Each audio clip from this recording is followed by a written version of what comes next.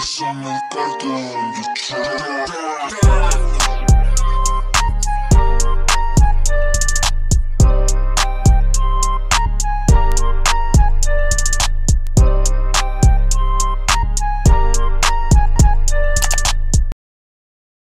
on this unit, we're gonna be using 3 colors: ginger, cinnamon, and French cognac.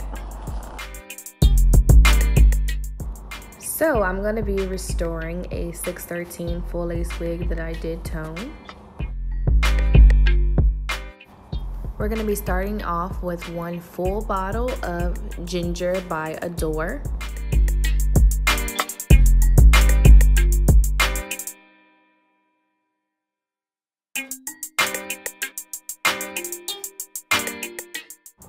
So now you see me dipping the hair into the ginger color, and when I watercolor, I always use warm water from the sink.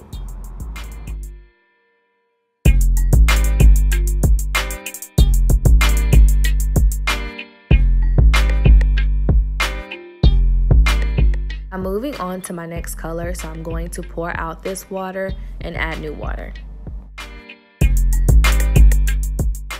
The next color is cinnamon, and this bottle is not full. I'm just using some leftover color, and it's a little under half in the bottle left. Now this is where it gets ghetto. I'm literally just sitting here trying to make sure that all of the color is out of the bottle because I need color.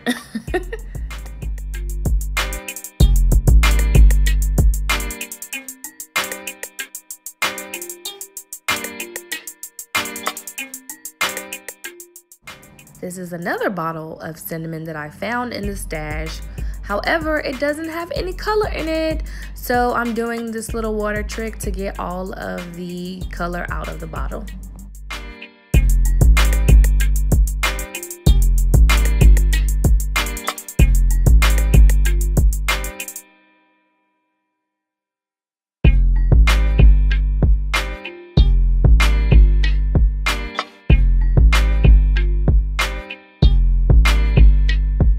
So when you see me looking through the wig like that, I'm just trying to see if I can find any blonde spots that need to be colored. Now we're gonna put new water in the bucket once again.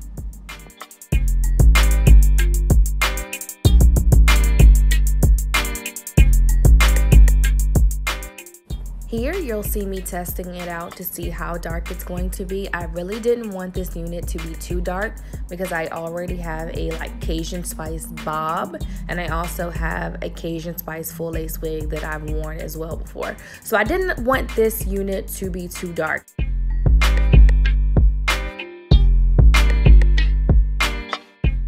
With the French cognac, I did have a full bottle, and I will use the full bottle to fill in the blonde patches.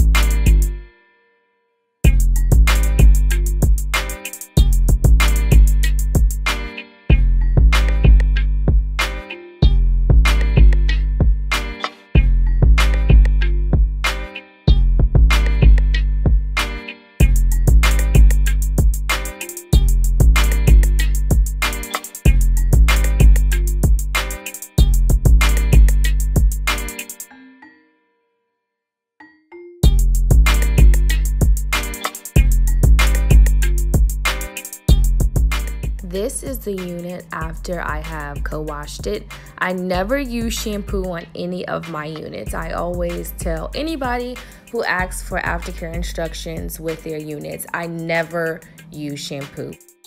Now I'm using the Got to Be Glued styling gel just so I can push my hair back so I can put my cap on and my hair isn't in the way when I go to place my glue on my skin. And yes, sis did her own braid down. This is not a bust down. However, this is going to have my hair pulled back so I can put my wig on nice and flat.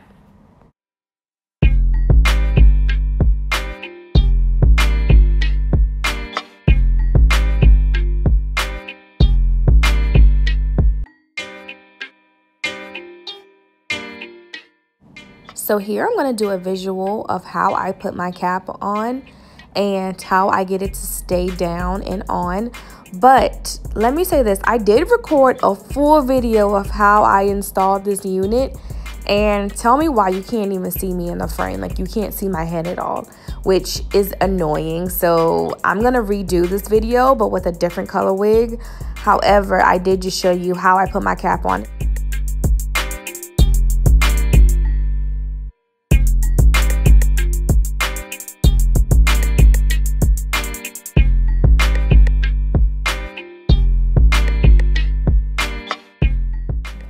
I also did not get to show you, but with this unit, I do go ahead and sew the back of my cap down once the front is dry.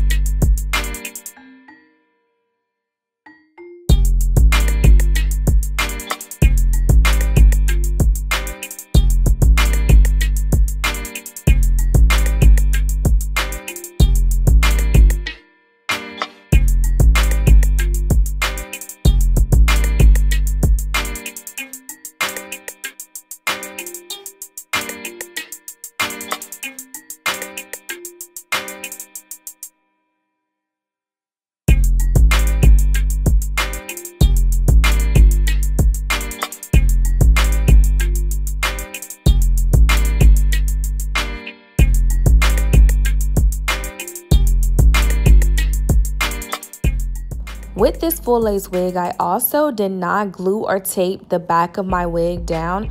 I went ahead and sewed my wig into the cap and onto my braids.